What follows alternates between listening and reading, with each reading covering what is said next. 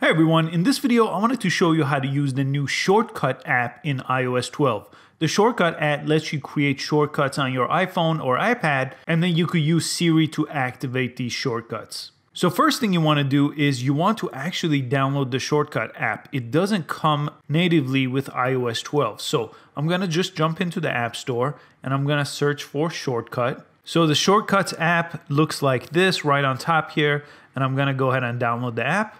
Now I'm going to go ahead and open the app here and let's get started. So this is what the Shortcut app looks like. There is a library tab on the bottom and there's a gallery tab on the bottom. So on the library app, you could create a new shortcut by pressing create and create your shortcut this way. I'm going to press done here just for now. And you could go to the gallery tab where you could actually browse a lot of shortcuts that are already created here.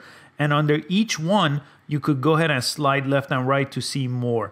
So here under Essentials, let me just slide here. There's one called Calculate Tips. So I'm going to go ahead and click that. On the bottom, it says Get Shortcut. I'm going to press Get Shortcut. And now it's added it to my library. So you could add any of these. For example, Log Water. I could go ahead and say Get Shortcut and adds it to my library. So now if I go to the Library tab, I should see those new shortcuts. So Calculate Tip, for example, I could just click that. And then if the bill is $20, I'm going to say done, and it's going to calculate a 20% tip if I press that, and it's $4, and my total is $24. So that's the shortcut here.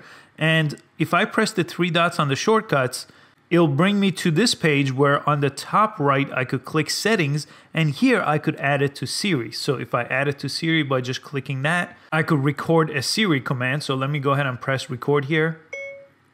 Tip. And I'm going to press done on top, and I'm going to press done again. Let me just exit here. So now if I activate Siri, tip.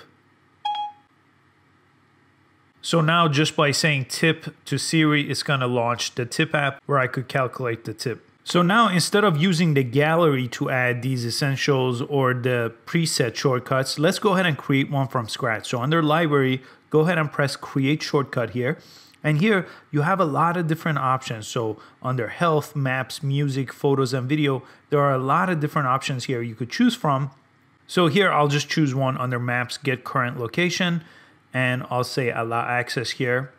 And it says get current location is added. Now, again, if I go under settings, I could go ahead on top and name this get current location, press done. Underneath that, I could change the icon if I wanted to. So there's lots of different icons here. Underneath that, I could add it to Siri again, so I could record a command for Siri to get this shortcut. Get current location. I'm going to press done here. So that's the things that you want to do under settings. Now I press done, so it's been named. I have a Siri shortcut, and now I'm going to press done. So now that's been added here. So now you could use the Siri shortcut, or you could click it under the Shortcut app to launch any of these, and it will pop right up.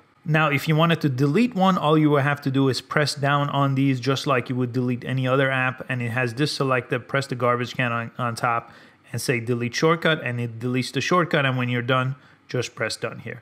So that's everything you need to know about the Shortcut app. As always, you could create a shortcut by creating a shortcut on this page or pressing the plus sign right on top. Or you could go to gallery and browse all the different galleries, and they're adding shortcuts all the time. I hope you found this useful. Please give this video a thumbs up and subscribe to this channel for daily tech tutorials just like this one, and I'll see you next time. Thanks so much for watching.